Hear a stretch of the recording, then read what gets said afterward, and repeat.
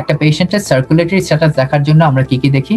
Pulse দেখি, যদি possible তার সাথে পস্টারাল ড্রপ দেখি, তার সাথে ব্লাড প্রেশার দেখি, তার সাথে ক্যাপিলারি রিফিলিং টাইম দেখি, তার সাথে খুব কুইকলি আমরা প্রিকর্ডিয়াম এক্সামিনেশন দেখি। প্লিজ, এটা কি মাইট্রাল স্টেনোসিসের মারমার নাকি এটা এওরটিক রিগার্জিটেশনের মারমার? এটা এবিসিডি ম্যানেজমেন্টে দেখতে যাবেন না। ABCD management is about how to save the patient life in the next 10 minutes. Every single doctor should be able to decide whether the patient is dehydrated or overloaded. তো এটা দেখার জন্য আমরা কি কি দেখবো? পেশেন্টের স্কিন দেখবো, আমরা পেশেন্টের টাং সারফেস দেখবো, পেশেন্টের ইউরিন কালার দেখবো। Somebody is dehydrated, their urine color is invariably becomes very dark. আমরা JVP দেখবো, আমরা লাং বেস দেখবো, তাই না? তার সাথে আমরা পেরিফেরিক টেম্পারেচার দেখবো। ABCD এর অ্যাসেসমেন্ট হিসাবে C তে immediately get a cannula in place and take some immediate bloods. হ্যাঁ, এটা আমাদের ABCD অ্যাসেসমেন্টেরই পার্ট, ইমিডিয়েট ব্লাড নেওয়া। তো immediate urgent life saving blood গুলো কি কি? ফুল blood count, electrolyte, ABG, blood sugar, LFTs, renal function, এগুলো হচ্ছে ইমিডিয়েট লাইফ সেভিং ব্লাডস। কারো যদি কনসিয়াসনেস লেভেল কম থাকে অথবা অ্যারিথমিয়া থাকে অথবা সিজার থাকে, ক্যালসিয়াম এন্ড ম্যাগনেসিয়াম লেভেলস। এর জন্য বললাম ABCD অ্যাসেসমেন্ট কিন্তু একজনের করা সম্ভব না, এটা টিম এফোর্ট। সো একজন যখন ব্লাড প্রেশার আর পালস চেক করতে থাকবেন, আরেকজনকে বলবেন ইমিডিয়েটলি এই রোগীর ক্যানুলা করো এবং কিছু ব্লাড নাও। এখন আমরা কথা বলবো সার্কুলেটরি অ্যাসেসমেন্ট এন্ড ম্যানেজমেন্ট।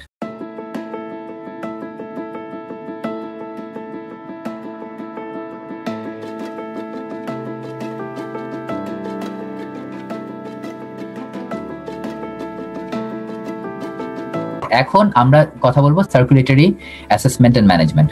আচ্ছা, একটা পেশেন্টের সার্কুলেটরি স্ট্যাটাস দেখার জন্য আমরা কি কি দেখি? পালস দেখি, যদি পসিবল তার সাথে পস্টারাল ড্রপ দেখি, তার সাথে ব্লাড প্রেশার দেখি, তার সাথে ক্যাপিলারি রিফিলিং টাইম দেখি, তার সাথে খুব কুইকলি আমরা প্রিকর্ডিয়াম এক্সামিনেশন দেখি। প্লিজ, এটা কি মাইট্রাল স্টেনোসিসের মারমার নাকি এটা এওরটিক রিগার্জিটেশনের মারমার? এটা ABCD ম্যানেজমেন্টে দেখতে যাবেন না। ABCD management is about how to save the patient life in the next 10 minutes. So এটা কি মিড ডায়াস্টোলিক, ওই হার্ট সাউন্ডিং মারমার নাকি রামলিং মারমার, এগুলো একেবারেই ইম্পর্টেন্ট না। Just see whether the heart sounds are regular, whether there is any added sound, and whether the patient is tachycardic or not. লাংটা খুব quickly আপনার lung base দেখবেন যে pulmonary oedema আছে নাকি না, JVP দেখবেন যে পালমোনারি ইডিমা আছে নাকি না, হাইড্রেশন স্ট্যাটাস, পেশেন্টের ভলিউম স্ট্যাটাস অ্যাসেস করাটা is very important. The patient volume status assess করা, every single doctor should be able to decide whether the patient is dehydrated or overloaded. তো এটা দেখার জন্য আমরা কি কি দেখবো? পেশেন্টের স্কিন দেখবো, আমরা পেশেন্টের টাং সারফেস দেখবো, পেশেন্টের ইউরিন কালার দেখবো। Somebody is dehydrated, their urine color is invariably becomes very dark. আমরা JVP দেখবো, আমরা লাং বেস দেখবো, তাই না? তার সাথে আমরা পেরিফেরিক টেম্পারেচার দেখবো। তো তার হাত কি ঠান্ডা হয়ে আছে নাকি না। হ্যাঁ, আমরা bedside ECG as part of our ABCD. So ECG is not an investigation. ECG is an part of your ABCD examination. So get a bedside ECG done. আচ্ছা, ABCD assessment হিসাবে C তে immediately get a cannula in place and take some immediate bloods. হ্যাঁ, এটা আমাদের ABCD অ্যাসেসমেন্টেরই part, immediate blood নেওয়া। তো immediate urgent life saving blood গুলো কি কি? ফুল blood count, electrolyte, ABG, blood sugar, LFTs, renal function, এগুলো হচ্ছে ইমিডিয়েট লাইফ সেভিং ব্লাডস। কারো যদি কনসিয়াসনেস লেভেল কম থাকে অথবা অ্যারিথমিয়া থাকে অথবা সিজার থাকে, ক্যালসিয়াম এন্ড ম্যাগনেসিয়াম লেভেলস। তো এগুলা this should be taken as part of your ABCD assessment. এর জন্য বললাম ABCD অ্যাসেসমেন্ট কিন্তু একজনের করা সম্ভব না, এটা টিম এফোর্ট। সো একজন যখন ব্লাড প্রেশার আর পালস চেক করতে থাকবেন, আরেকজনকে বলবেন ইমিডিয়েটলি এই রোগীর ক্যানুলা করো এবং কিছু ব্লাড নাও। ঠিক আছে? আচ্ছা, ল্যাকটেট লেভেল আমি স্টার মার্ক দিচ্ছি। ল্যাকটেট লেভেল ইজ সামথিং যেটা আমাদেরকে মেডিকেল লাইফে খুব একটা শেখানো হয় না, but it is an extremely important part of the patients ABCD assessment. এবং most arterial blood gas machines also give you a lactate levels as well. So আপনারা যে হসপিটালে কাজ করতেছেন সেখানে যদি কোনো arterial blood gas করার ফ্যাসিলিটি থাকে, সেখানে আপনারা চেক করবেন যে ওরা ল্যাকটেট লেভেল কি as part of the report দেয় নাকি না। আচ্ছা, আরেকটা জিনিস মাথায় রাখবেন যে পেশেন্ট হাইপক্সিক না থাকলে আমার কিন্তু আর্টেরিয়াল ব্লাড গ্যাস করার দরকার নেই, আমি সিম্পল ভেনাস ব্লাডটাই টেনে ওটাকেই আমি ব্লাড গ্যাস মেশিনে রান করতে পারবো।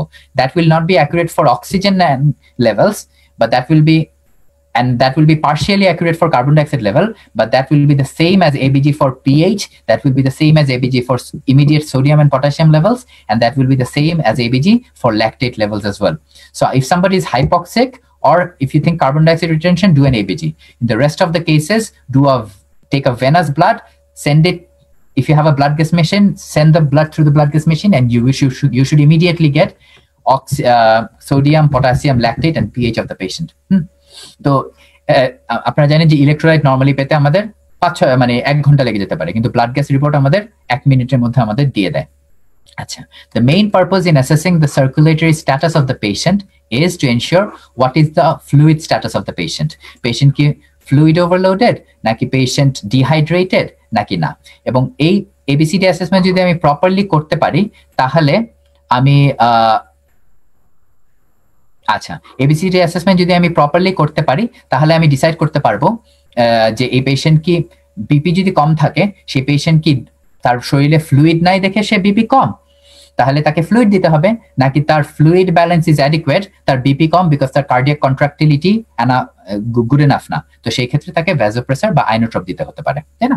তো এর জন্য আমাদের সবসময় ইম্পর্টেন্ট হচ্ছে একটা পেশেন্টের ফ্লুইড স্ট্যাটাস খুব ভালোভাবে দেখা, এবং আমাদের যদি সার্কুলেটরি অ্যাসেসমেন্টে দেখা যায় যে তার সে ফ্লুইড ডিপ্লিটেড, তাকে আমার ফ্লুইড দিতে হবে, এবং আমরা ডিসাইড করতে মানে তাকে সে কি ফ্লুইডটা নিতে পারবে নাকি এই জিনিসটা আমার বোঝা, এবং সে যদি অলরেডি ফ্লুইড ওভারলোডেড হয়ে থাকে সেই ক্ষেত্রে তাকে ফ্লুইড দিলে তো তার বিপি তো বাড়বেই না, উল্টা সে আরো ওভারলোডেড হয়ে যাবে, তো সেই ক্ষেত্রে তার ভ্যাসোপ্রেসার বা আইনোট্রপিক সাপোর্ট লাগবে নাকি না, এই জিনিসটা আমার সার্কুলেটরি স্ট্যাটাসে অ্যাসেস করতে হবে, ঠিক আছে? তো একটু আগে মানে ফ্লুইড স্ট্যাটাস কিভাবে অ্যাসেস করব, যেটা বললাম, সে ডিহাইড্রেটেড নাকি না, তার ইউরিন কালার ডার্ক নাকি না, তার স্কিন ডার্ক নাকি না। অন দ্য আদার হ্যান্ড, সে যদি ফ্লুইড ওভারলোডেড হয়ে থাকে তাহলে তার জেভিপি রেজ থাকবে, তার লাঙে পালমোনারি এডিমার মতো ক্রেপিটেশন পাওয়া যেতে পারে, তাই না? তার লিম্বে বাইপেটাল ইডিমা থাকতে পারে। তো এই জিনিসগুলো ভালো করে দেখা। তো every doctor whose past internship should be able to assess the fluid status assessment.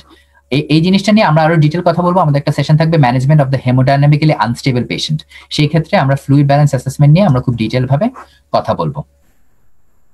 আচ্ছা, এবং কাকে কতটুকু ফ্লুইড দিতে হবে, কিভাবে দিতে হবে, সেই জিনিসগুলো নিয়ে আমরা বিস্তারিত আলোচনা করবো, আমাদের একটা আলাদা সেশনই আছে management of the patients hemodynamically unstable patient. কিন্তু আজকের জন্য আমরা জাস্ট একটু কি জানবো যে একটা পেশেন্টের অ্যাসেসমেন্ট অফ সার্কুলেটরি স্ট্যাটাসের জন্য আমাদের পালস দেখতে হবে, ব্লাড প্রেশার দেখতে হবে, পস্টারাল চেঞ্জেস আছে নাকি, ক্যাপিলারি রিফিলিং টাইম দেখতে হবে, প্রিকার্ডিয়াম দেখতে হবে, লাং বেস দেখবো, জেভিপি দেখবো, তার ওভারঅল সে ডিহাইড্রেটেড নাকি না সেটা দেখবো, বেডসাইড ইসিজি করবো, ব্লাড নেবো, এবং ল্যাকটেট লেভেলস দেখবো। এটা নিয়ে বিস্তারিত আলোচনা আমরা management of the hemodynamically unstable পেশেন্টের ক্ষেত্রে করবো।